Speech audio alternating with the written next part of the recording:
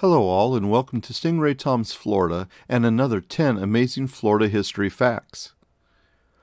This time I'll be taking a look at St. Augustine's fort, the Castillo de San Marcos. The Castillo is a national monument, one of the best preserved 17th century forts in the Americas, and one of the most popular attractions in the state. It's the oldest masonry fort in the U.S., and along with Fort Matanzas, located 16 miles or 26 kilometers south, it anchored the defenses of the only significant Spanish settlement on the Atlantic coast of North America. Not surprisingly, the massive fort, first begun in 1672, has many surprising elements. So let's take a quick look at 10 of them. Enjoy! History fact number 1. It was built to protect the looting of the treasure of the Americas. St. Augustine and the Castillo de San Marcos were partly built in order to provide a home port for Spanish ships and troops who helped protect its slow-moving galleons, which were laden with gold, silver, and precious stones from the looted treasuries of the Aztec, Inca, and other indigenous cultures in America. Known collectively as the Spanish Treasure Fleet, its ships moved out of the Caribbean in massive fleets or convoys that were destined for Spain. These fleets operated between 1566 and 1790 and literally moved tons of gold, silver, and anything else of value. Every year for over 200 years, hundreds of ships would gather at Havana, Cuba to form a new fleet. They'd then head north along the Florida coast, eventually turning east towards Spain. Pirates and privateers would lay in wait and attack the treasure fleet. The fleets were protected partly from gunships based out of St. Augustine. In today's money, it's estimated that the Spanish took well over $500 billion of treasure from the New World. Nearly all of it passed directly by St. Augustine. History fact number 2. It's been known by 2 different names. While the Castillo is nearly 350 years old and has changed hands 5 times, it has only had 2 names. The Spanish named the fort after Mark the Evangelist, an early Christian.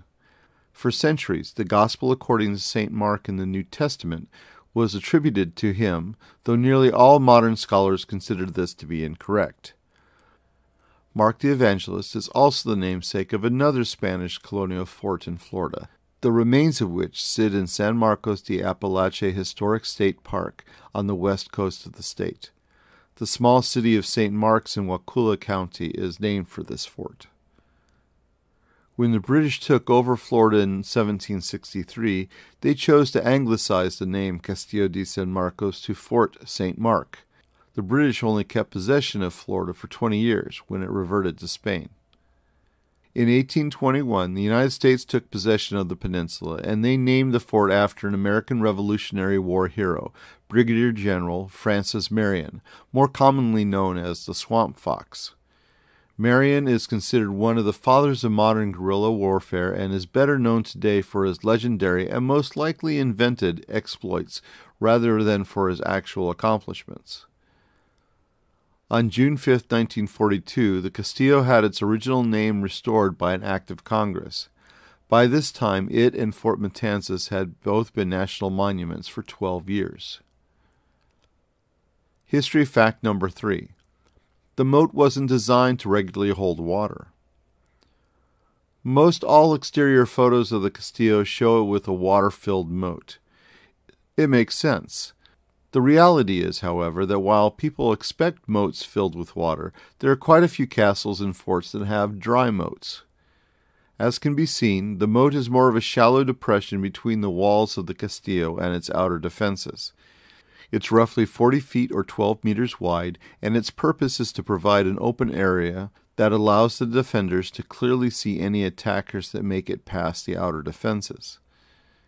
From the 3 land sides of the Castillo, There were mounds outside the moat that would limit the views of attackers. These are known as glacis. The moat was the killing zone that would be completely covered by musket and crossbow fire. The moat could be flooded with seawater by opening floodgates on the sea wall, though its depth was limited. During sieges, it was also used to graze cattle, goats, and sheep.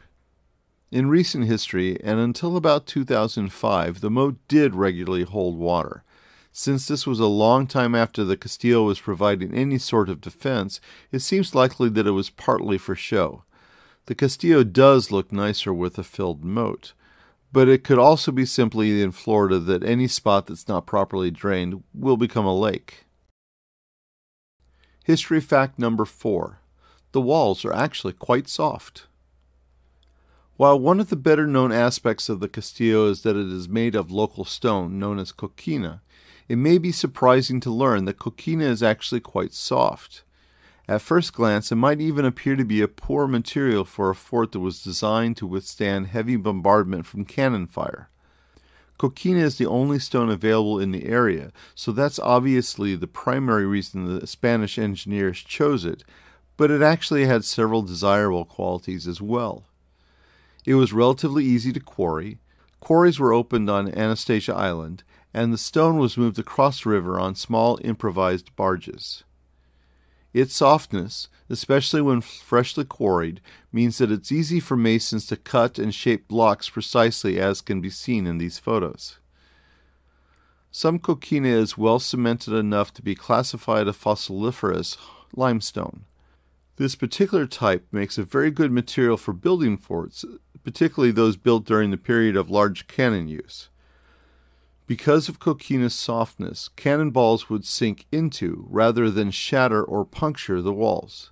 The Castillo effectively absorbed cannonballs the way a healthy tree can accept a nail hammered into it. History fact number 5.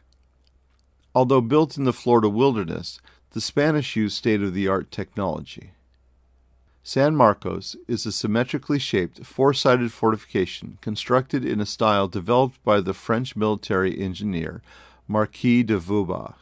In the course of his career, Vauban supervised or designed the building of more than 300 fortifications and managed more than 40 sieges in the latter 17th century. Throughout Europe, military engineers adopted his innovations. His principles for fortifications were widely used for nearly 100 years, while aspects of his offensive tactics remained in use until the 20th century. While it's not directly known to what extent the designers of San Marcos relied on Vauban, his innovations are represented in many aspects of the Castillo. It's surrounded by a wide but shallow moat, and entrance is gained only through a secondary structure and across a drawbridge. Situated directly on the water, San Marcos's main objective was to spot and restrict any hostile actions on the river. The fort was protected by a seawall and was built low enough to minimize its profile as a target for artillery, but high enough to stop attackers from surmounting the walls. Each side could support up to 16 heavy cannon. The walls were thick enough that cannonballs would not be able to penetrate into the Castillo's interior, and because of the plastic nature of the coquina, the enemy's assaults were incapable of shattering the stone. It's still possible to see holes in the Castillo with cannonballs buried deep inside. The Castillo served its function well, especially during the 50-day siege by the British during the War of the Spanish Succession. While the town of St. Augustine was destroyed, the Castillo survived unscathed, protecting both the Spanish military and all of the town's inhabitants. History fact number 6. It has an odd American Civil War history. When one starts learning about Florida during the Civil War, it becomes quickly apparent that most of what happened in the young state couldn't have happened anywhere else. Florida was the third state to illegally secede from the Union, doing so on January 10, 1861. By then, the Castillo had pretty much finished its military service. It was used as a garrison and a prison during the Seminole Wars, but that's about it. St. Augustine was of little strategic importance, as the city was small and had few resources. Knowing it had little value, the U.S. forces garrisoned in the Castillo simply left soon after Florida seceded, leaving only one soldier as the caretaker. A few days later, Confederate forces marched on San Marcos and demanded its surrender. In an almost farcical gesture, the caretaker required that he be provided a signed receipt for the property. The commander agreed. This might have been the only time in U.S. history that a fort changed hands in such a manner during a time of war. The caretaker left, and the Confederates took control of the fort, although they only held it for a little over a year. In March 1862, St. Augustine's acting mayor, Cristobal Bravo, surrendered the city to Union Navy Commander Christopher Rogers. Knowing that this was to happen, the forces in the fort had abandoned it the night before. Thus the Castillo changed hands twice during a time of war without a shot ever being fired. St. Augustine set out the final 3 years of America's deadliest war without any significant military actions. History fact number 7. Unlike many forts, it has only one entrance. The Castillo's one entrance faces the city, and it's defended by both a drawbridge and a ravelin, the triangular detached outer structure that can be seen here. Many castles and forts would also have another entrance, referred to often as a postern or sallyport. The postern is a secondary door or gate in a fortification. Posterns were often located in a concealed location which allowed the occupants to come and go inconspicuously. In the event of a siege, a postern could allow defenders to make an attack on the besiegers. They were also useful to support outer defenses if they had not yet been breached, such as San Marcos's seawall. Placed in a less exposed area and often hidden, they were usually small and therefore easily defensible. Initially, the Castillo did have a postern. It was located in the north wall close to the northeast corner. It was fortified by what was described as a heavy door. The postern is shown in a 1675 drawing, only a few years after construction had begun, and San Marcos was far from complete. The entire west wall hadn't been built and was only protected by earthworks. The postern was removed as the Castillo neared completion. It's difficult to ascertain why the builders chose to have only one entrance, but there were other changes in the design as well. It may have been as simple as that it wasn't necessary. A postern is often used as a shortcut in peaceful times. San Marcos is small enough for that not to be of value. It appears that it wouldn't have proved useful during the times that San Marcos was under siege. The forces that attacked it were large enough that the garrison held a purely defensive position. The military and townsfolk waited in safety until the attackers left. History fact number 8. It was built with the labor of indigenous slaves. Apart from the colonization and the collection of resources, the Spanish considered the Catholic conversion of indigenous people to be a major goal. Spanish Florida had more missions dotted about the countryside than fortifications, including several near St. Augustine. While slavery was forbidden in Spanish colonies, a system called encomienda was developed. Encomienda was a system that provided Spanish leaders with the labor of groups of conquered non-Christians.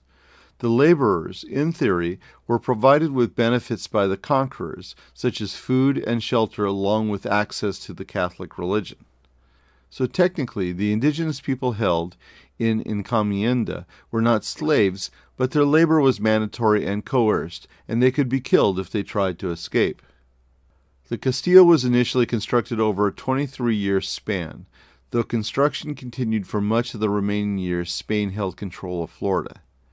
The inhabitants of Spain's nearby missions did most of the labor, along with a few of the poorest Spanish and some Africans who ended up in Florida in one way or another.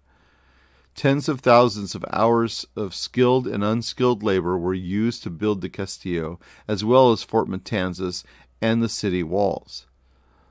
The Spanish considered the indigenous population to be unsuited for the labor, and many of them were worked to death. History fact number 9. Its four corners were also named for Catholic saints.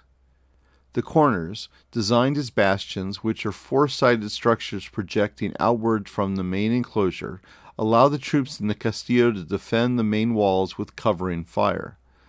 The names of the bastions are San Pedro on the southwest corner, San Augustine on the southeast corner, San Carlos on the northeast corner, and San Pablo on the northwest corner. The names correspond to St. Peter, who was an apostle of Jesus and considered to be the first pope, St. Augustine of Hippo, one of the most important early Christian writers and namesake of the city of St. Augustine, St. Charles or Carlo Borromeo, Cardinal of Milan and a reformer of the Catholic Church as a response to the Protestant Reformation, and St. Paul, also known as Paul the Apostle. He is one of the few authors of writings in the New Testament who biblical scholars have truly identified. History fact number 10. The current roof was built much later than the rest of the structure. Known as a terraplane, the stone deck that forms the roof of the interior rooms wasn't built until the 1730s. At that time, Governor Manuel de Montiano ordered a major structural change. When San Marcos was built, wooden beams were used to make the rooms. After a few decades, the wood had rotted to a point where the structure wasn't safe for daily use, let alone a siege. Replacing the wood was 28 stone arches and a stone roof structure that at its weakest point is nearly 3 feet or 1 meter thick. Beneath the new arches were created rooms safe from mortar fire that was designed to fly over the walls and down into the interior of the Castillo. The new work was completed just in time to test it against the British forces who attacked St. Augustine from Georgia in 1740. It held even through a 29-day siege. Today, the strong and wide terraplane deals with a different kind of onslaught, about 500,000 visitors every year. Thank you for watching another of Stingray Tom's videos. If you enjoyed it, remember to hit the like button and be sure to subscribe so that you won't miss future videos. Stingray Tom's Florida, traveling through time around the Sunshine State.